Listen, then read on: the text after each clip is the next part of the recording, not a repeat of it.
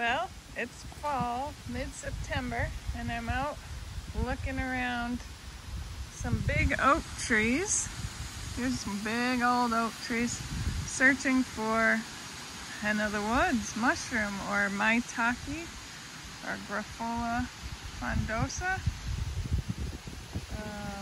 And so if you look at the base of the tree here, here's a couple that are various sizes. This is a pretty good sized one right here. I think I'm going to pick that one today. This one's sprouting out right out of the base of the tree. There's another little one starting right there.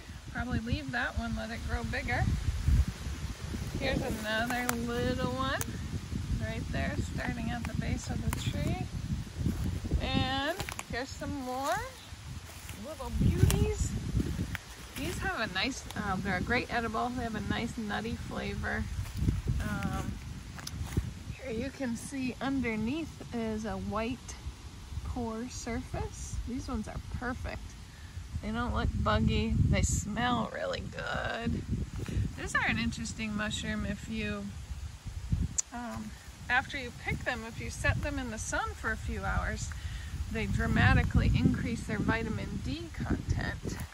Here's another one right here. They're a great edible mushroom, great medicinal mushroom, and they're so fun to find. Here's that other one.